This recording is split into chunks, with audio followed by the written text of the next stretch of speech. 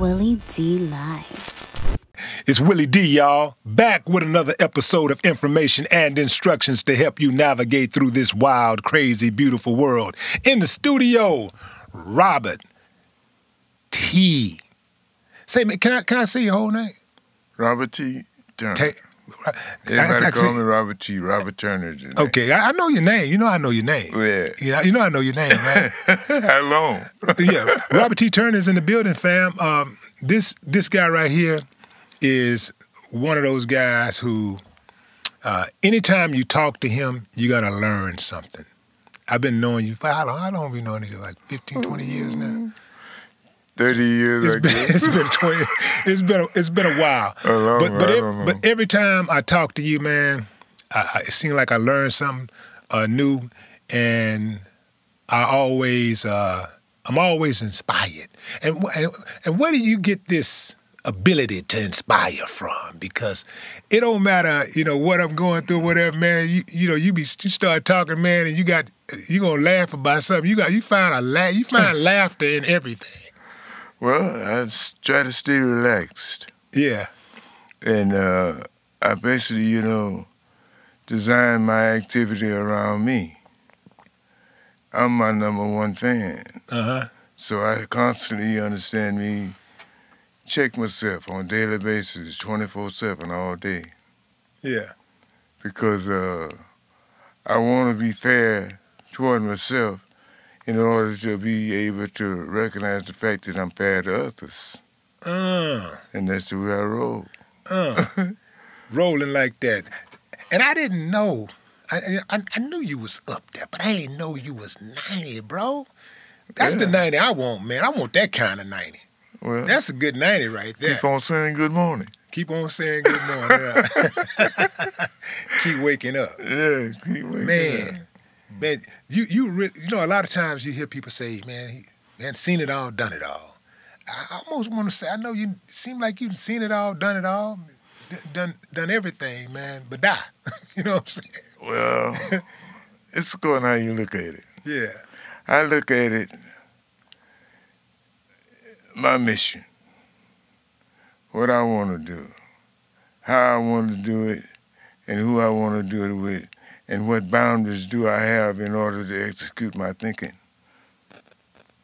And when I come to the conclusion that I'm satisfied with me, then that puts me in a position where I can be satisfied with others. Mm-hmm.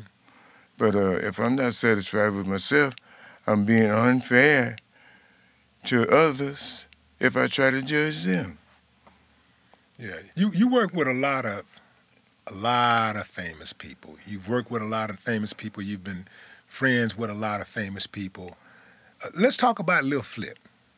That Lil Flip, you represented Lil Flip. You was an agent for Lil Flip for some time, True. Right? I took him, I forget the boy, Hump, a boy we call Hump, Yeah. friend of ours. Well, some kind of way, Flip's daddy and I knew each other, but I didn't know Flip. As a matter of fact, I didn't even know who he was because I was in the blues, Mm-hmm. And one day, I met his dad, and his dad told me he wanted me to meet his son. So I met him, and that's where it started, From there, and for like 2.5, 3 years, Flip was the hottest artist in the country. This was after Flip left Sucker Free Entertainment, right? Mm-hmm. Yeah. Right after that. And he was number 1 and 2 in the world. And while we was together, Mm-hmm. And I had him on the Grammys as a presenter with Kelly Clarkson. The chick out of Dallas? Yeah. Yeah. Mm-hmm. They presented the Grammy to Kenny Chesnick. Mm-hmm. And that's the way it started, Yeah. And every year they'd come from Japan to my office and do a segment on Flip for 3 years. They did it 3 years in a row. And he was on the cover all the music magazines around the world. Folks, I was intending to bring those magazines and show them to you. Mm-hmm. It was 3 major magazines in Japan that he was on the cover. It's just, we had a good relationship. It was just a thing where time out is time out. You know, I was going a variety of different ways and doing a bunch of things. And I had a commitment to several different other people that I was doing things with. And in order to be fair to myself and the artists, I just backed off. Mm. You know? And that was the extent of it, really. So when you were working with Flip, what was the biggest venue that y'all played? I forget the MGM. I forget the name of the hall that they call it in Vegas. He played Vegas several times, and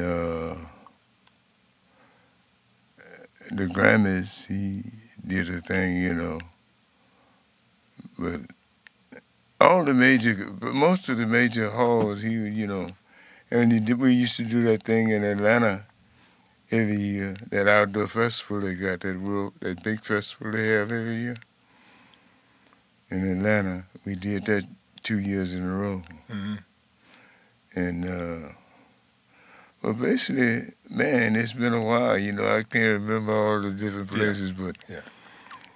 Was Flip the first, was he the first rapper that you worked with? Yeah, he's the first rapper that I worked with. Did you have some, you know, trepidation about working with a rapper at first? Like, did you have... Not really. See, because I'm not a judge of people.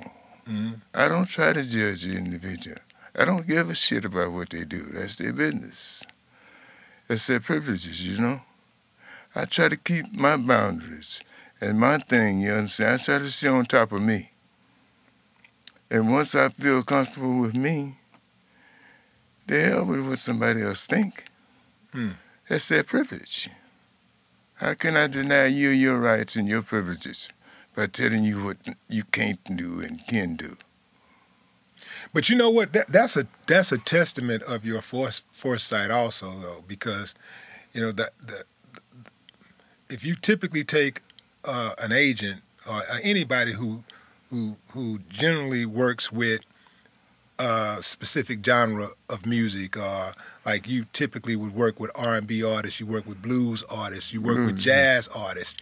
You know, hip-hop, brand new generation, years apart, and here you are working with, you know, one of the guys who is, you know, in his own right, starting to redefine, you know, what the game looks like, you know, what hip-hop looks like, and you right there, again, Robert T got his hands in the mix. Robert T keeps his pulse on the community, keeps his pulse on what's going on, always in the mix. Like, you played basketball with Marvin Gaye, bro. Yeah. Like, how cool is that? Me and Ralph Cooper. Yeah, Ralph Cooper. Shouts out to Ralph Cooper. Oh, yeah, Ralph didn't believe me. You know, Ralph used to come by the office every day. Yeah. I said, Ralph, you want to play some ball? He said, man, I ain't got time, really. I said, I'm going over to University of Houston over there to the Y. I'm going to meet Marvin Gaye over there. We're going to play. I said, wherever we at around the country, we run into each other. I said, we always go somewhere and play basketball, one-on-one, me and him. He said, who? I said, Marvin Gaye. I said, he be here in a little while. I said, I said, you want to go? He said, yeah, I want to go. So Raph and I rode over to the Y together. Well, Marvin wasn't there when we got there. And I know he was uncomfortable with, you know, the situation because he knew me, but he didn't know me that well. You know, Marvin knew me real well, but Ralph, you know, we communicate, but we weren't what you would call buddy-buddy. either hang out together, you understand me, like sometime you and I have done, you know. But he was a little, I could see a little doubt there, you know, Marvin Gaye coming to play basketball with Robert T. You know? So about 5 minutes after we got there, 5-10 minutes after we got there, Marvin drove up.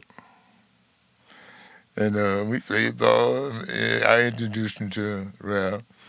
And we played ball like we normally do. James Brown, we used to do the same thing. Whenever we'd be on tour or something with the guys or wherever I go when they was on tour, we'd go and play basketball somewhere at the Y or some university or something, you know, that was accommodating. You know, everybody, when you tell them you got certain people coming in, but everybody want a piece of it, you know, everybody, you know, but what I used to do, I had a group of people that I dealt with around the country, and I kept it with no boundaries, you know, I always gave them first choice, you know, and that way, I was in on a lot of things. You take just like Albert Collins, when the president said he's gonna have the barbecue on the lawn. You remember that? Yeah, when he was joking about, you talking about when he was joking about the first black president having a barbecue on the lawn? No, I'm talking about Kennedy. And what happened? The barbecue that they had on the lawn of the White House. Remember he had the barbecue? I missed that. That happened for real? Yeah, I put the entertainment together. Albert Collins was on there. Yeah, man. See, that's what I mean. You keep your hand, you like in the mix. Yeah. You stay in the mix. Right. See, everybody know a Robert T. Like somebody know. I ain't saying that they reached the stature of Robert T. But everybody know that guy that's always in the mix, got his hands in something and getting money. Getting to that money. Like, you are really good at that. I bet you there ain't too many people that's been around you that ain't made money with you. Well, I never booked a loser so far. I took Johnny Copeland from the matinee to Wall Street. Mm-hmm. I came and kind of hit it. Now this is going to blow your mind. Johnny Copeland, we go back 1963 when I met him. I was his agent. And as a matter of fact, I'm an agent through the American Federation of Musicians. 7210, that's my number. Mm-hmm. And we got to be friends. And we used to get out in his yard. This was back 1963. And that tune, Down on Bending Knee. We used to be out in the yard messing with that tune, he and I. Till we got it that we were basically satisfied with it. And he recorded it with a record, no name company, but it was Charlie Booth was the representative for us. And that's what got Johnny to rolling, Down on Bending Knees. And from that, we went to the Grammys. We won the Grammy in '85. Yeah, when he put out that album. What's that album called? Showdown. Showdown. Showdown. Yeah, on Alligator Records. Yeah, him and Albert Collins, yeah, Robert Cray, and Johnny Copeland. And you put that trio together. Yeah. You put that play together. Well, Johnny was the key, and Albert was the key. And we got Robert to go, to get involved. Mm-hmm. So I was a portion of it. I had to, the last word on Johnny. Mm-hmm. But what I did, I met some boys in New York, youngsters, 2 white boys, about 22, 23 years old maybe, at the most. But they was out there in the middle of the mix with that entertainment, and they loved the blues. And I'm living in New York at the time, and I come to Houston. I said, Johnny, I got some boys that's real aggressive, and they love blues. I said, I'm going to hook you up with them. He said, okay, well, where they going? I said, they in New York. He said, well, what you gonna, how we gonna do it? I said, you going to New York? He said, move to New York? I said, yeah, you move to New York.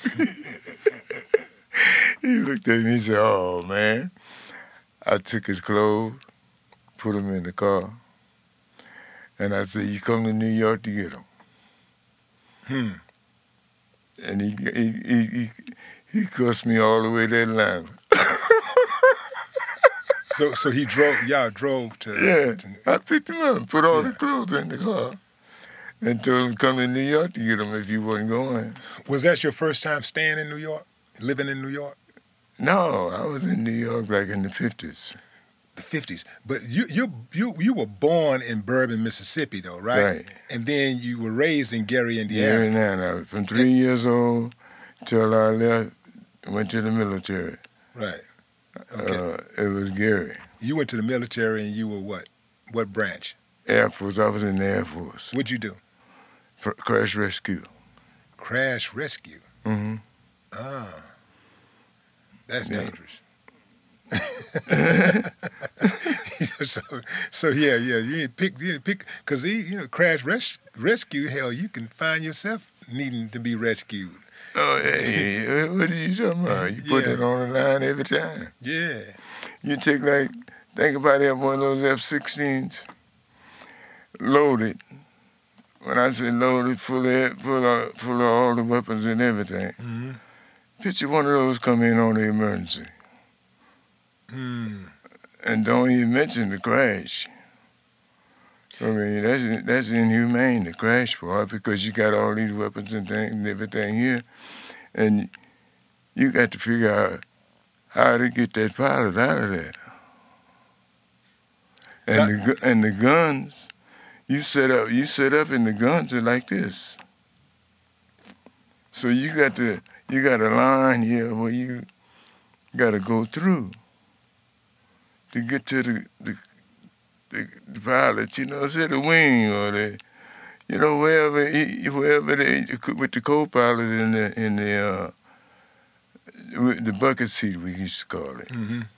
But you got to set up properly on that in order to go in there, because those things start going off when they heat up. Yeah. Now, is this World War II or Vietnam War? No, this was... Well, which one was it? Korean conflict. War. The Korean conflict. Okay, yeah. Mm-hmm. Yeah. And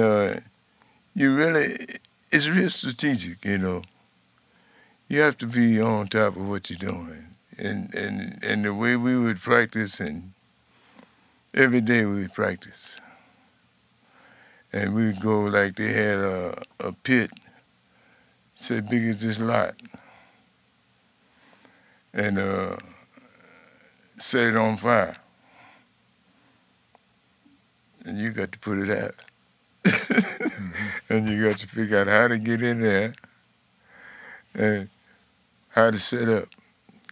Because you got these trucks, you understand me, they set up in certain spots. Each one got a designated spot that they set up. And there's no room for error. Did you ever find yourself in a position where you had to kill somebody? No. Yeah. No. I never, as far as the Air Force don't do any violence, not really, in that manner, they don't tolerate that. The Air Force do that long distance violence. Yeah, we... dropping bombs and shooting. Yeah, we didn't go to that combat, Yeah.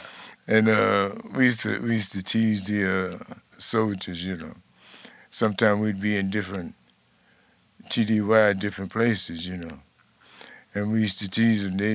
They'd be sleeping in the area, and we'd be sleeping in the bunks in the hotel and things. We used to mess with them, But that's just the way it was. But it was just a thing between the guys, It wasn't nothing really serious, because everybody knew what their responsibilities were and what they had to do and what they must do. How were you treated when you came back to the U.S.? Did you feel like your sacrifices that you made were worth it? Did you feel like it was appreciated when you came back? Well, I don't have no qualms. If I had to do it all over again, I'd do it.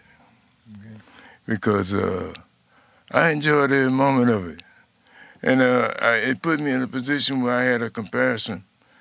I could compare the different forms of services.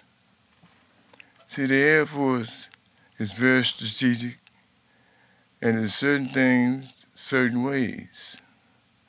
And the Army, Marines, Navy, they all, you understand me, have their certain rules and regulations, but they operate as one. Mm-hmm. And that's what's so amazing about it. It operates as one. And that's why I guess they say military. I guess that's where the word came from, I guess. I don't know. When you got back to the States, where'd you find employment? Say that again. Where did you find employment when you got back to the States after the war? Well, I went back to school. Okay. When I got out, I went to school, and the military was taking care, you know. And you went to school, and my former lodging that I needed. You went to school for what? Government. Yeah. Yeah, that was my major government. But it was an experience because I got out at I think 27 years old, and from that point to this point, it's been basically, my decisions, doing things that, like the music, I learned, how to handle the business side of it. As a matter of fact, I remember when you was one of the ghetto boys. Well, yeah, I guess for all intended purposes, I guess I'm still a member. I've never quite renounced my membership or denounced my membership. And you familiar with the business, the bumps and grinds, and it's just what people don't really realize, what the average person doesn't realize. It's not what you know, it's who you know. Because who you know can open doors for what you know. Never heard it put like that. But think about it. Yeah. Yeah, it makes a lot of sense. How did you get into the entertainment industry? Messing with Johnny. I was stationed out there, Ellerton Air Force Base out there. And he was living here in Houston and playing locally around these different places, him and Albert Collins, and Buddy Hayes, and Joe Hinton. I used to take Joe Hinton on tour. You remember Joe Hinton? Hello There? What's the song? Well, Hello There. Well, hello, I know the song. Yeah. Yeah. Joe Hinton. Okay. And Don Rover basically adopted me as his godson. He said, I'm going to make you my godson. Saying, you better come to this office every day at 9 o'clock. And just for those of you who are wondering who is Don Roby, one of the baddest brothers. Well, he owned Duke, Backbeat, and Peacock Records. Yeah. One of the baddest brothers who ever walked the planet. This was a man's man. Yeah. And he was Bobby Bland, B.B. King, stuff like that in Houston, and Big Mama Thornton. Yeah, did promotions and on the record label. He had, other words, he had all the black artists across the country. Most of them, because he had all the labels, and they had the label in Chicago. I forget the name of that guy. Can't recall these names. It's been so long, but they had another black label in Chicago, and they, Are you talking about Chess Records? Chess. Yeah. That's it. Chess Records. Yeah. And then came Bruce Igalaw with Alligator. See, those are the two that even handle, black artists really, other than the other majors, but they was totally, hell, we playing the blues, they didn't. You know how that go. Mm-hmm. And, it was an experience, and I was curious about everything. I wanted to know something about this, and Robert really, he opened the doors for me, he believed in me. He covered my back. Did you ever see Roby get active? What do you mean when you say active? Like make contact with somebody who violated. Because I heard a lot of stories. I'm talking about all kinds of stories of Don Roby checking people who got out of pocket. And he would also check artists. They would say it's one artist, I can't remember the name, but they were like, he didn't want to go on stage or something like that. And Don was like, you're going to get your ass out there. Or they going to, something else going to happen. But see, you think like a lot of artists during that era, they didn't know. They just didn't know. And you check, like in business, ignorance is no excuse. And it's just that simple. You invest, at that time, $20,000, $30,000 was a lot of money back in the 50s. But if you invest these dollars, I want results. That's the only reason you invest, to garner results. And if I make my investment and take time of my time, that should be worth something. Now, some of the people, they didn't have no discretion about it. They just taking advantage of the guys because they was ignorant and had talent. Now, that was a part of it too, but I never looked at it that way. I looked at it, if I could benefit from it, I dealt with it. But years ago, the market was totally different, and there's a lot of things that you really don't discuss that took place, and you was an entertainer at one time.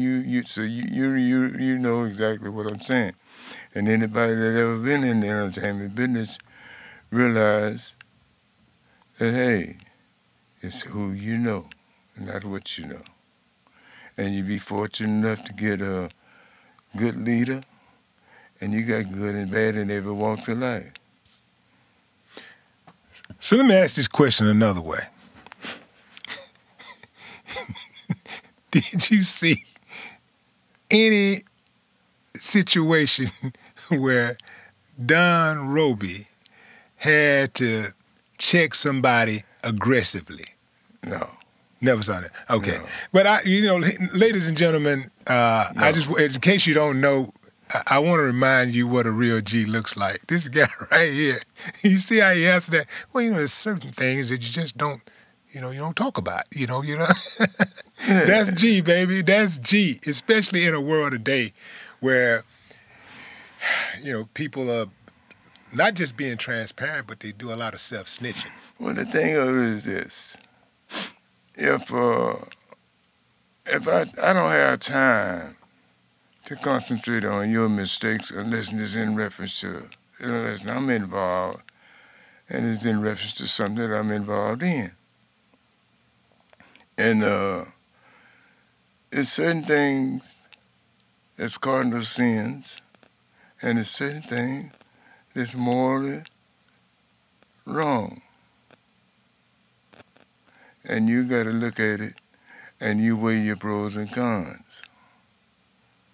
And you decide it's a price you have to pay to win or lose. And you have to look at it that way, and you have to remember that. If you got, but now, I always, during that era, you base it on ignorance, because now you understand me, people are more educated, and avenues to different things are more, information is more freely now and accessible, And that's what makes the difference. But I never took no more than 25% of any deal that I ever made. But now, I know a lot of them in the industry, you understand me, come up with slave wages. But that didn't fascinate me, you know, because I treated an individual, I didn't care what he was doing. That was his personal business. He didn't want taking the risks, the chances. Only thing I tell him, don't jeopardize my situation. And that's all I was concerned about. And I've been in positions where I knew a lot of things, but if it's going to harm you or anybody, I keep it to myself. Because it's just, I don't know how you would classify it or how you would look at it, but I was more concerned about my business, my welfare, and how to make it more easier for me and my operation, you know, what I was doing. And that took all of my time. Mm. And that's the way, you know, things that you know, Yeah. you don't have to discuss it. Knowledge, you understand me, and wisdom goes along with everyday life. But you don't have to discuss it. Yeah. And you don't have to see a lot of people, you know, get fascinated by talking about somebody else. I get fascinated by getting up in the morning, looking in the mirror, and seeing if I'm intact. And when I get through with all of that, get through with me, then it's time, you understand me, to try to generate some revenue. And it's business from that point on. I walk out of my door, boom, I'm ready to roll. Just like I had the time mixed up this morning. Mm. I thought you was, I was thinking it was 9:30, it was 1:30, but I called you at 9:30. Mm-hmm. And I explained to you that, hey, my mistake. How do you do it, man? I can't help but like I can't help but recognize how well you look and how, you know, well you sound and the way you get around and everything. And, you know, most people that if they get to be 90 years old, if they live to be 90 years old, they're not, as you said, intact.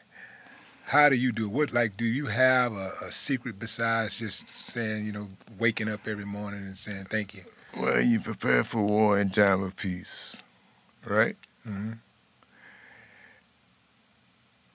Most people make commitments to themselves and to others that they can't live up to. I don't. I gauge myself. I do the things that's beneficial to my body as well as my mind. And I take care of me. And how can I tell you that you're doing something wrong and I'm doing the same thing? And that's the way I look at it. What's your diet like? I don't have no diet. I eat whatever I choose to eat. Whatever you choose. What is it, just in moderation or just whenever you choose? I just said it again. Is it in moderation? Do you make sure that, okay, I like, let's say, fried chicken, but I'm not going to eat it every day. I'm not going to eat too much red meat or drink too much Coca-Cola or whatever. That's self-discipline. Yeah. But that's what I do. I have self-discipline. I eat a variety of foods. The only foods that I don't eat is shell food because I'm allergic to shell food. Mm-hmm. But other than that, I eat whatever I choose to eat. But, so you still eat, you go ahead. But I put limits on it. And I know what my intake is. So anything other than that, I have to investigate.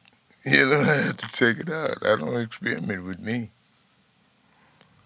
So, do you eat fried foods? You eat fried foods? Yeah, I eat all kinds of food other than shell food. Yeah. How often do you eat fried foods? Whenever you feel like. Well, yeah, basically. Yeah. Yeah. Now, how often do you get checkups? Yeah, Regular every 6 checkups? months. Every 6 months. Yeah. Every 6 months, I go to the get me a checkup, Have blood they work. have they ever discovered something and you had to, they caught it early enough for you to fight it and beat it? No, the only no, I never really had no what you would call a serious ailment. Mm-hmm. Thus far, I never had it.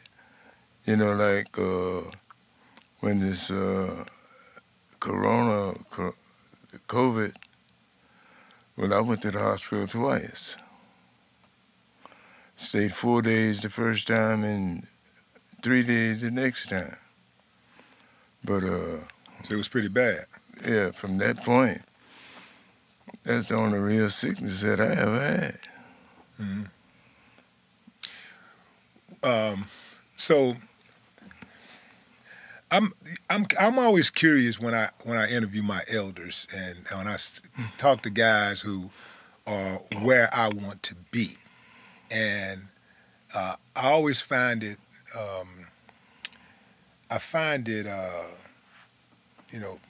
I guess fascinating that you can you get to be a certain age where you lived and see certain things and your body changes, and that's part of growth. Like your body changes, your friends changes. People are born, but oftentimes people are dying. Your peers die, family members die, and things like that. You know, uh, as you get older and you experience all of these people that you've known that you know transition.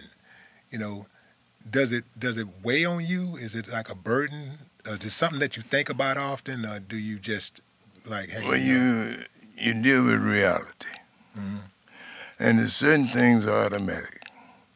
Birth and death. Those things are going to happen. And everybody look forward to going to heaven, but don't nobody want to die. And that's the way you have to look at it. And you have to adjust and sacrifice and make accordingly. If you eating all these, well, when you're eating out of sync and what your intake is and what it's not. What's good to you and what's not good to you. And good thing and vice versa for you, Mm-hmm. And you just have to make sacrifices. Everything you want, that don't mean you have to have, or that it's good for you. And that's what you got to look at. And things that are proven not good for me, I don't mess with those. I don't eat shell food because it swells me up. I'd be in a room at Chinese restaurants, and if I'm in where the circulation is bad, my allergies start messing with me. So it's just certain things you just don't do. And there's certain things you have to do. But you keep those down to a minimum if you can. If you can't, you learn to deal with it. And I've been fortunate enough to be healthy, but I take care of my body. I don't drink no alcohol. The last time I had a drink was 60 years ago. How long? 60. 60? Wow. The last time I smoked a cigarette was 55 years ago. Okay. No smoking, no drinking. No smoking, no drinking. Okay. And I did that on my own. And I did that because the things that I was doing to make these things happen wasn't in agreement with me. And I had to stop doing it. One day I got drunk. My partner dropped me off at home in Gary, Nana. Ice on the ground. As soon as I got out of the car, I fell. I couldn't get up. I had to crawl to my front door Every time I get up, I fall down. I'm drunk on that ice. Mm-hmm. You know, and you can figure the ice and snow, and you trying to walk drunk. And you can imagine that. Man. And my sister had to come to the door and help me in the house. And I was so embarrassed that I promised myself I'd never drink again. You know, that's one thing about you, man. You know, you've always been a proud dude, an honorable dude. You know, that's why I still deal with you. I rock with you because of that, man. You know, you've always been an honorable man. You know, you know, I've met a lot of men. You know, but it ain't too many that really just stand for something. You got guys that'll stand on something, but they don't stand for anything, right? And you that type of dude, bro. Like you're a man's man. Thank you. Let's go back to James Brown playing basketball. I mean, I got Marvin Gaye because I used to hear stories about Marvin Gaye playing basketball, but I never heard a story about James Brown playing basketball. Did he play in tennis shoes or did he have his platforms on? Oh yeah, tennis shoes. It's hard for me to picture James Brown playing basketball. You know, one of our favorite places was the Miller Theater in Austin. Yeah. On 12th Street. Oh man, I can't think of the name of that gym right over there. It's old. I don't know if it's still there now or not. I'm quite sure it's not though. That's years ago. Oh man, this was. Whew, shit, I can't remember how long that was. Yeah, that was before me. But we used to go up there and play a lot. When he'd come to town. See, other words, my position with Don Rover was to pick the acts up in Kansas City or St. Louis and bring them through the Southwest. And I forget the name of the promoter that would pick them up after Amarillo and come on out west. Mm-hmm. And that's what I would do. And you take like Tina Turner, we all knew each other. We was real cool, you know. We could hang out together and everything. And you take like Etta James, personal friend of mine, all these guys, you know, I know them all. Otis Reddy. Otis, you know, he was on tour when he had to crash, you know, when they crashed and got killed. But he had played the 3 weeks before then at the Palladium Ballroom for us. And you remember, I don't know whether you remember Bob Garner. Everybody called him Bob G. Not familiar with him. Russo, you remember Russo? Russo, you talking about the promoter? Yeah, but the promoter. Yeah. Well, him and Don Rover was partners in promotion, and they used to pick up all the acts coming to the South and Southwest. And we'd pick them up and camp through the South and Southwest, and then another promoter would pick them up and take them on out west, California and Nevada and all up there in that area. And that's where I got, for me, hell, every major artist in the country at that time, I knew them personally. Because we, you know, you take like, well, you name them. I can't even remember all the names of them, you know, that we just like one family. Well, when you get to all of those big names, like some of the names that you've been affiliated with, then I know everybody else, you got them and everything in between. You've mentioned Ike and Tina.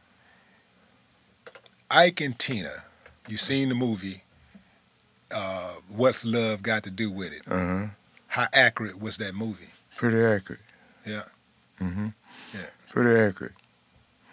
And I leave it at that. You know, because I had a lot of respect for both of them. But lifestyles make differences. And that's the way I look at it.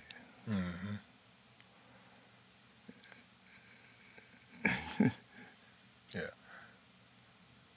You mentioned also Etta James, the great. Oh yeah. All of these people are great, but Etta James was like really, and all of them were in their own lane, but Oh yeah. it was something about Etta James that was like. Well, Etta was her own self person. Yeah. And I guess that's what it was. yeah, she was a rebel. Yeah, and she would tell you real quick, say, I show up at the time that I'm supposed to be there. I'm on the stage at the time that I'm supposed to be there. I give you 100% when I'm on that stage, while I'm on that stage.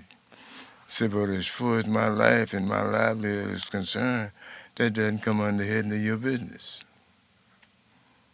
And that's the way she was. Do you remember where you were when you got the news that she passed? Not really. No, not really. Did you know Joe Jackson? Yeah. Stayed 2 blocks from Joe Jackson. Yeah. And Michael, and my kids went to school with Michael and all that. Yeah. Yeah, Bernard, you know Bernard. Yeah. My son. Yeah, I know Bernard.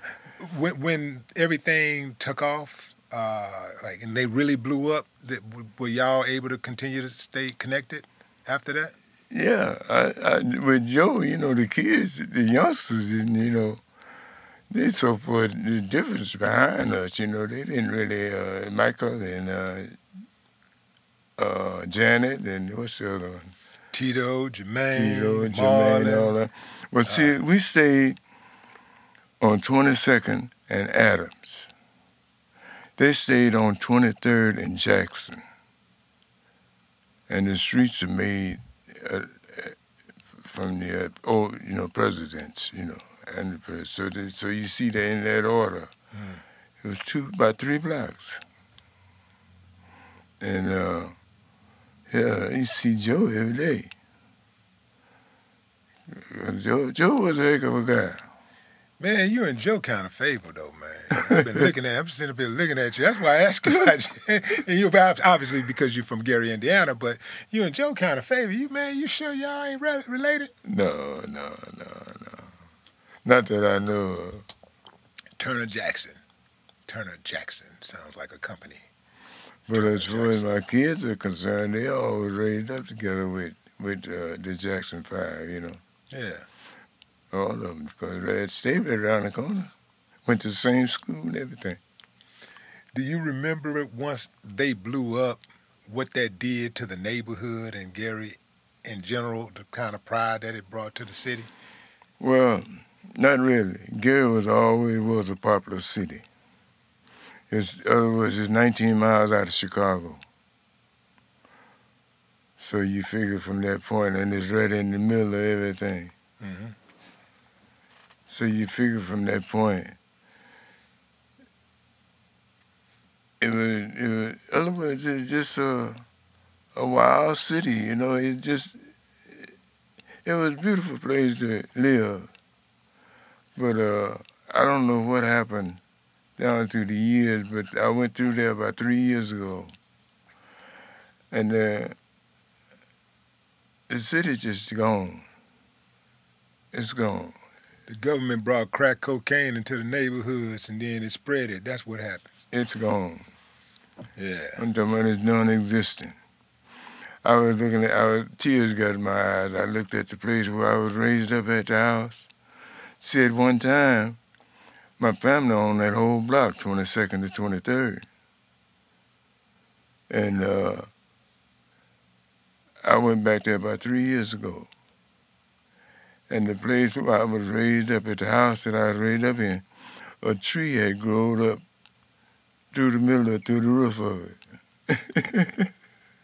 And is the house still operable? Is somebody living in it? No, it's the whole town. Because I said it because you got people that have little projects like that. You know what? I'm gonna get me a house with a tree, a real tree. But this tree goes straight up through the living room of the house. I guess, and I just it brings a lot of thoughts back to you when you see things like this. Yeah. And I was really disappointed and myself for going. I shouldn't even went over there and put that pressure on myself because I already had read and heard and talked to different people. And the mayor at one time was my personal friend. We was in school together. Rudy Clay. He was the mayor. And you take like, that's the way I met President Obama. Through Rudy. Him and Rudy was good friends. He was in Chicago. Rudy was the mayor of Gary, Indiana.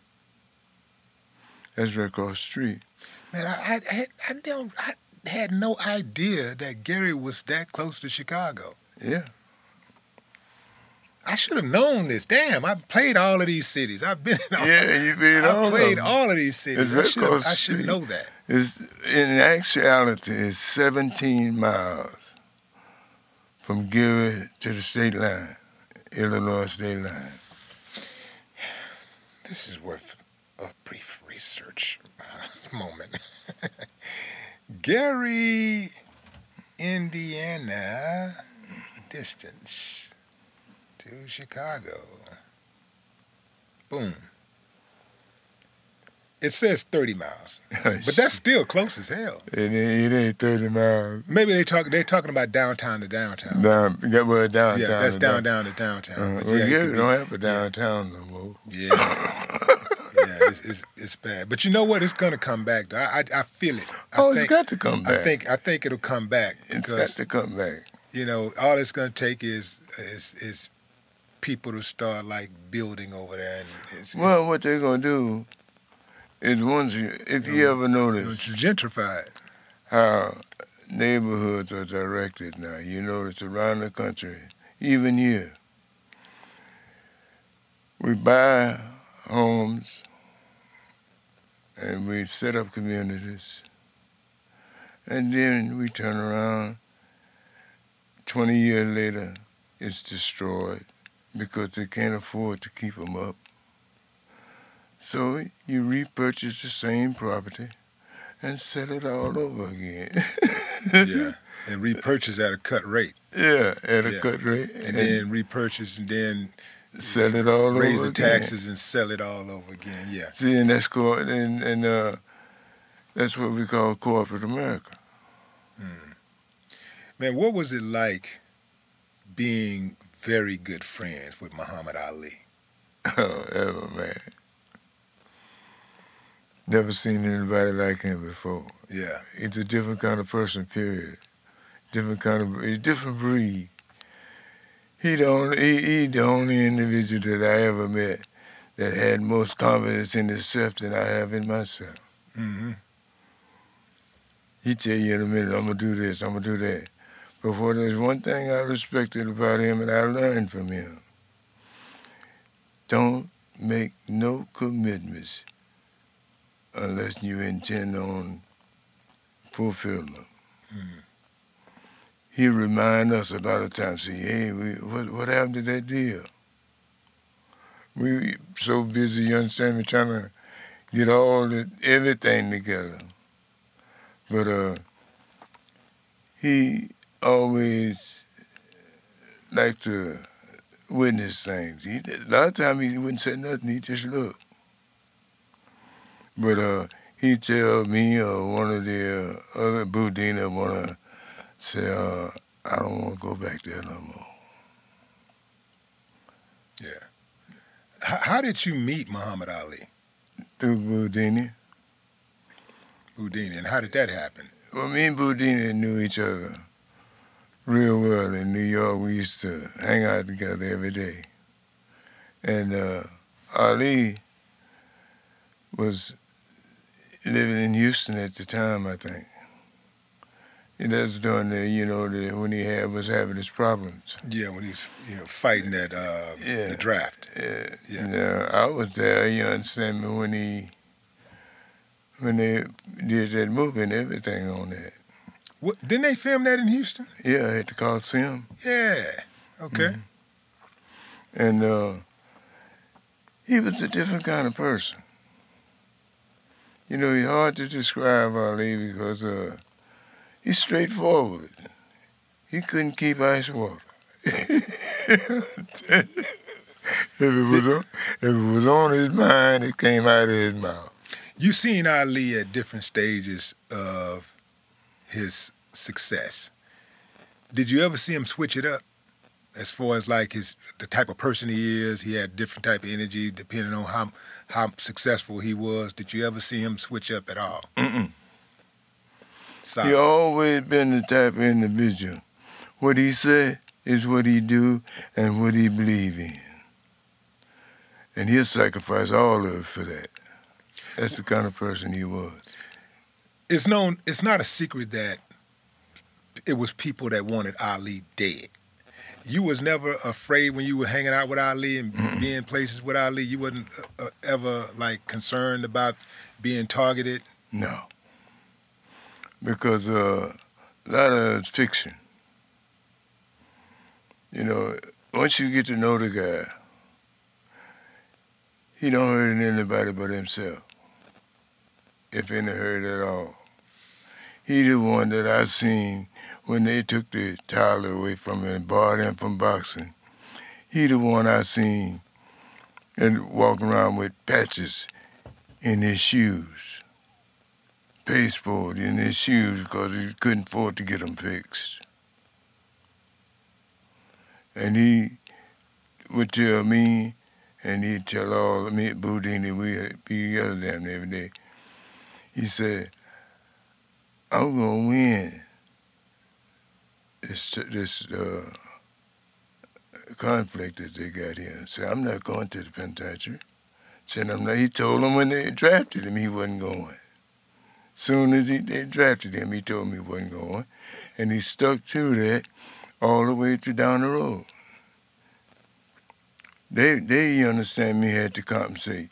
He didn't. He said, no, before I do it, I lose everything. So I'm not going, and it's just that simple. Don't ask me no more. Don't even mention it to me no more. He told all of us that. How much time had elapsed between the time that they stripped him of his title and when he were able to finally go back into the ring? About 3 years. It was about 3 years, right? Yeah, about 3 years. So what did y'all do? What were y'all doing to make time pass by? What was Ali doing in those 3 years? How was he keeping himself busy? Well, you know he's a Muslim. And they looked out for him, you know. They looked out for him. In other words, he had a place to stay, but he didn't have the excesses that he used to have, but he had a place to stay. His upkeep was there. Mm-hmm. Put it that way, his upkeep was there. And Ali was his own self-man. If he liked it, he liked it. If he didn't, he didn't. He was just that simple. Mm-hmm. He wasn't hard to figure out. And just like when we really got close was when Boudin's son was supposed to go back to college. And me and Boudini was together. Boudini started crying, sitting at my house in New York. He started crying. I said, what's wrong with you, man? He said, Drew Jr. got to go, just like on a Friday. He said, Drew Jr. got to go to college Monday. And I need $1,700 and the champ ain't got no money. I gave him $1,800 and told him to go pay for the boy to go to school. He told Ali. Ali told him to tell me to come by there. He's over in Patterson, New Jersey. Told me to come by there. And he told me, said, me and Boudini, he said, whatever way I can repay you for looking out for my man, so I'll do it. So I'm gonna win this trial, this court thing. So I'm gonna beat the Navy, the Army, the Marines, and the Air Force. That's just the way he said it. And I'm gonna be a world champion again. He said, and I appreciate what you do. He said, what do you want to do when I get back? I said, well, he said, you can be my promoter. I said, no. I said, I don't know about the promoting. I said, because that's too big for me. I just want you to understand it's too big for me. I don't think I could handle it. I said, and me and Boudini said, well, you know Don. I said, yeah, I know Don King. I said, now that would be the man. I said, he know. So you introduced Ali to Don King, or you just suggested that he go to him? I suggested it. Yeah. I didn't introduce him, but I knew Don in Cleveland. I knew, and Don knew that business. And he's the perfect guy for it because he's outspoken, he's intelligent, and it's pretty hard, you understand me, to surmise him, you know. He one of a kind, just like Ali, one of a kind. And they hit it off just like that, boom. Boudini introduced him to him. And that during this time, Ali was walking around with pads in his shoes. Couldn't get his shoes half soled. His feet was on the ground. So he had cardboard in his shoes. Wow. And he told me, he said, well, what do you want to do? I said, I might do the concessions and the souvenir programs. He said, okay. So you got it. And when he got exonerated, Boudini called me. He told Boudini to call me. He said, I told you I was going to win. And, you know, that's the way it took off. Ali was one of those type of guys that is hard to go against. A lot like you. You know what I'm saying? Like, you're the type of guy that it's not a good idea to bet against because it's something about your drive. It's something that's in you that say, I'm going to get it done. Like, if you want to do something, once you put your mind to something, I do it. it's done. Like, I've witnessed that time and time and time and time again. And I guess that's why I respect you so much. That's why I respected Ali so much. I respect men who are built like that. And that's why I carry myself like that. When you say something, if you say you're going to do something, stick to it, do it. That's me. Always. See, time is of essence. That's what people doesn't realize, you know, send me the importance of time. And, but you take, you know, just like this morning, I was wrong. Because I'm downstairs waiting on you at 9:30. Because that was in my mind, 9:30. And at 9:34, I called you. You said, no. I said, we supposed to meet at 1:30. I said, okay. Well, at 1:30, I was standing there in that lobby. Well, they say if you're early, you're not late. You can't be late. You know what I'm saying?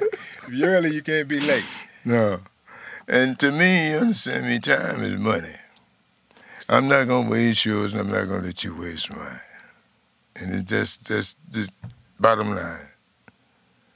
Well, and that's the way I look at it. That's the way I think. And I don't ask no more out of any individual that I'm willing to put into an individual. I want to ask you about one other thing before I let you go.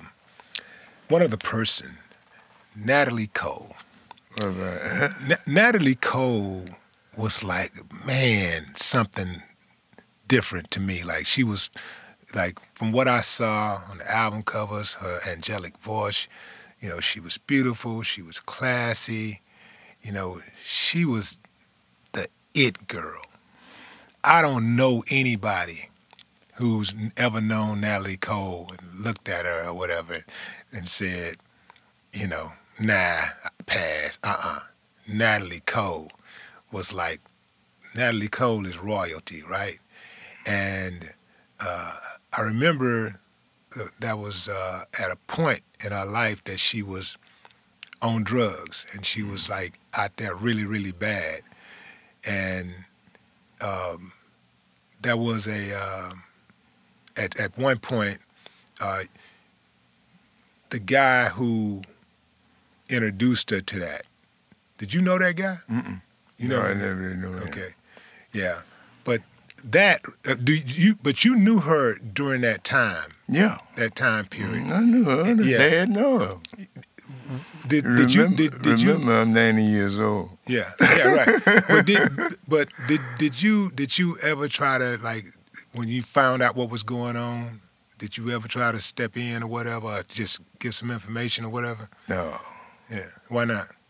Well, I learned when I was a kid, take care of your own business. And it takes all of your time to keep yourself in check, in tune with you, to be able to, what make you think you qualified to judge another individual. You have to qualify. Yeah. Well, I'm not necessarily talking about judging. I'm just talking about, like, offering some assistance to get off those drugs, get out of that situation. No, see, the worst thing you can do is tell a drug head that they shouldn't be taking drugs. So you just thought that if you say something, it'd just be a waste of time. Yeah, you're wasting time, because the bottom line is drugs is a weapon itself. And if an individual doesn't build his resistance up to dismiss himself from drugs, it's not going to happen. You the one that's got to say, well, hey, I'm done, I'm through. And I know, you understand me, you can do it, because I done it myself as far as alcohol and cigarettes was concerned. Anything that's habit forming is a hazard. And you have to remember that. And when you catch yourself, you understand me, in that position, you got to hurry up and correct that. And it takes all of your leisure time to dissect you. And if you concentrate on dissecting you and being fair to people that's fair to you, or eliminating the ones, you understand me, that you don't necessarily need in your life, you'd be the judge of that. You're the only somebody that can judge that. It's just like, you understand me, your wife, your girlfriend. When you lie to your woman or your friend, you're lying to yourself. Because if you got to lie to your friend or your woman, something wrong. Think about it. Because lies come back to haunt you, and then you have to remember them. I don't have to remember nothing I say. Because what I said is what I thought at that time. And that's what I did. So now, if it turned out to be wrong, I charge it to my head, not my heart. And leave it at that. That's the biggest sacrifice I can make. Ladies and gentlemen, Robert T. Turner. He's a legend. And I ain't got to remember that. Thank you for coming on the show, man. Hey, I enjoyed it. Absolutely. Yeah, hey, I like this. It's been a long time. But, a long time. It brings back a lot of memories. Yeah. And then you and I go way back. You know, we go. I was surprised when you called me. Why? How so? Why were you surprised? I didn't know that. See, I had changed numbers. And I didn't know that you had the new number. Man, you know I'm going to find you, man. No matter what happens, man. You know I'm going to find you. You can't run. You like to move around. You still be moving around, man. Well, you don't just move around with your body. You move around from the places that you live. Like, a lot of times people get to be a certain age, man. They just say, okay, this is the house that I'm going to die in, or I'm going to live here for the next 30, 50 years, or whatever. 10, 20, 30 years. Now, you will move tomorrow. Like if you ain't feeling it, if I don't you think it's time for change, you out. Well, I put pressure on myself. Yeah. And when you do things, you understand me, beyond your thinking, then you're putting pressure on yourself. Yeah. So why do that? To me, that's not smart or intelligent. Ladies and gentlemen, Ladies and gentlemen, Robert T. No more talk. Yeah. Thank you.